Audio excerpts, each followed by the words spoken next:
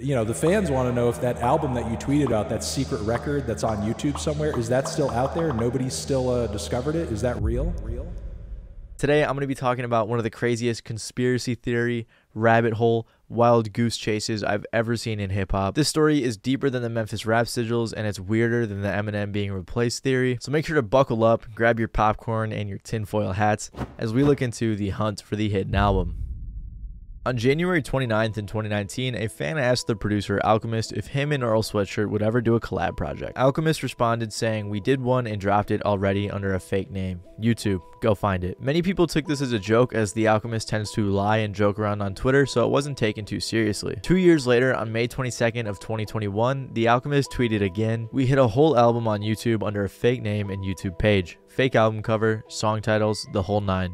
Nobody found it yet." This tweet was in a much more serious manner, leading fans to begin the hunt for the missing album. Now, if you aren't very familiar with Earl Sweatshirt or the Alchemist, don't worry, you don't really need to know much about them for this to be interesting, but I will give you a very brief rundown. So Earl Sweatshirt is a former member of Odd Future and a very talented rapper. His albums, such as some rap songs, are highly regarded in the rap community. Some of his biggest songs include Chum, Sunday, Riot, and more. Also, a little side note, his recent verse on Gene Dawson's Bad Fruit, beautiful, man. It was so good. Make sure to check that out if you have not already. Anyways, the Alchemist is a legendary hip-hop producer who's been in the game for decades. He's worked with tons of huge artists like Kendrick Lamar, Mac Miller, Eminem, Lil Wayne, Nas, and many more. And he also frequently works with Earl Sweatshirt. So now that we know a little bit about those two, we can get back to the hunt for the lost album. So once the Alchemist sent everybody on this wild goose chase, no one knew where to start. Around 3.7 million videos are uploaded to YouTube every day. So finding an album by a fake artist with fake titles and a fake album cover is virtually impossible, especially since they didn't give any keywords to search for. The best chance of someone finding it is if it's just randomly recommended to someone, but even then, that's very unlikely. Also, the trolls immediately took action after this was announced. If you try looking for this yourself, you'll immediately be met with a bunch of little nerds on the internet going, "Oh, I found the album. I found it. Check right here. Click this link." And then you get rickrolled, or you get to hear someone's crappy music.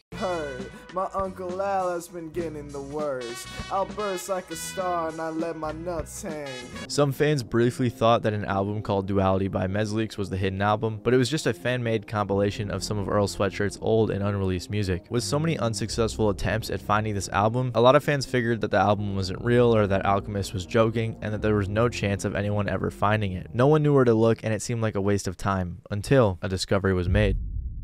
In 2021, fans started looking into a YouTube channel known as Clayman Clutcher, suspecting it to be Earl's burner account. Now stay with me here because there's a lot of information and it can get pretty confusing, but it's also very interesting. The first video on this channel is from May of 2013, a few months before the release of Earl's album, Doris. The video itself isn't inherently proof, it's just some dudes cooking up beats in a garage, but then 4 years later, Clayman began spontaneously posting beats. On one beat titled Clutch Returns, someone commented, "In 2017, Earl, finally you back." Then Clayman responded, "New album coming soon," which could have been in reference to some rap songs. There's also a handful of other comments insinuating this was Earl's account before people even began searching for this secret album. This is important because, like I said earlier, there's a ton of trolls making the search a lot more difficult with fake accounts and fake albums, but people have suspected this to be Earl's burner long before this search began, meaning that it's most likely not a troll. Here's what fans interpret as further proof that this is Earl. Clayman can be seen hating on Earl all over YouTube before this album search began. He's left hate comments on YouTube videos, titled a beat Earl can't rap, and also said Earl can't produce. And if this is Earl's burner, I'm sure he would think it's a little silly to hate on himself and see all his fans get angry as if he's someone else. And he also posts a lot of MF Doom inspired beats with MF Doom inspired visuals. And if you didn't know, Earl is a huge Doom fan and is heavily influenced by him. And if we really want to reach, Clayman Clutcher is a rough anagram for Earl Alchemy Cut. When the letters are rearranged, it spells Earl Alchemy Cut, but is missing the E in alchemy and has a leftover N and C. This very well could just be a coincidence, but some fans also believe it's a clue, especially since his account was made in 2012 and the Alchemist and Earl first collaborated in 2012 on the album No Idols. If you're looking at this account optimistically under the lens that it is Earl, it would be a super creative and funny thing to do, especially for the fans. But even if this is Earl's burner account, what does it have to do with the lost album? Well, on this account, there are many things that fans have interpreted as clues. First of all, there's a lot on this account regarding ice cream. Why, you may ask? I'm not really sure. The channel banner is Dr. Doom holding ice cream. Clayman Clutcher then began posting ice cream flavors on titles and descriptions. Most recently, he posted a beat with a picture saying live at Uncle Al's ice cream shop, Clayface Creamery, and another picture with a bunch of ice cream flavors in different numbers. Fans believe that the ice cream flavors could represent a track list with the numbers representing track length. There's also a playlist called Uncle Al's Ice Cream Shop. I'm not too sure what this means, so I tried Googling Uncle Al's Ice Cream Shop to see if I could find any information about it, and all I found was a random ice cream shop in Connecticut. The only thing I did find was some fans looking for the album in the Instagram comments. I'm sure the owners were very confused. But Earl also has a song called Uncle Al produced by him and the Alchemist on his album Doris. Clayman Clutcher also has a playlist called Investigate Me Nerds with all Chicago artists. I forgot to mention this, but I bring this up because Earl Sweatshirt is from Chicago, so it's possible there's some correlation between this hidden album and his hometown. So these are all the clues that can be gathered from Earl Sweatshirt's possible burner account. No one has been able to figure out if any of this points to anything at all. One thing that's fishy to me is that in one of his descriptions he had a Twitter that he tagged, and on the Twitter there was a link to a GoFundMe. Somehow $760 has been raised. I don't know why anyone would donate to that, but if it is a troll, he's making a little bit of money, so that's cool, I guess. But if this really is Earl Sweatshirt leaving all these clues and sending his fans on a wild goose chase, this could be one of the coolest things I've ever seen an artist do. It's already cool that him and Alchemist hit a whole album, but I've never seen someone be so creative when it comes to leaving clues for your fans to find. On the other hand, people are very skeptical of Clayman Clutcher because of a man by the name of Freestyle Fletcher.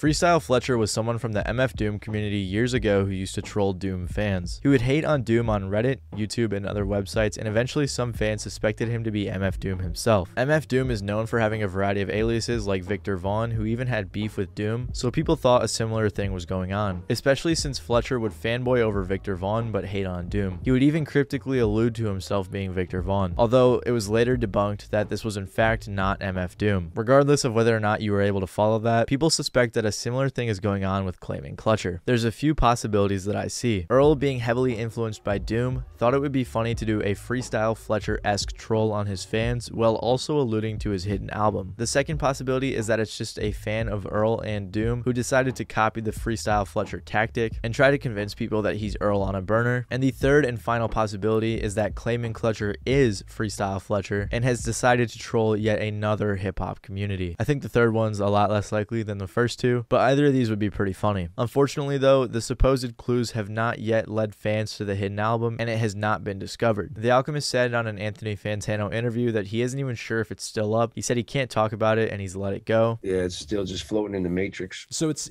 literally still up on YouTube though, and people could listen to it if they want I don't to. know, actually. You don't know? To be honest. I don't. At this point, I had to just let go of it. You know, it's one of those things as an artist to just move on. I also want to add that unless you count Earl's burner, which obviously hasn't been confirmed, Earl Sweatshirt has not said a single word about this hidden album. Maybe he'll mention it in the future, but as of now, Earl has remained silent. So I'm hoping, if nothing else, this video inspires people to look into it on their own, and if it's real and we're lucky, maybe one day it'll be found. I know I talked a lot about Earl Sweatshirt and MF Doom in this video, and if you want to learn a little bit more about them and their secret identities, make sure to check out this video that's popping up on screen right now. Other than that, this has been Matty Balls. Thank you guys for watching, and I'll see you guys next time.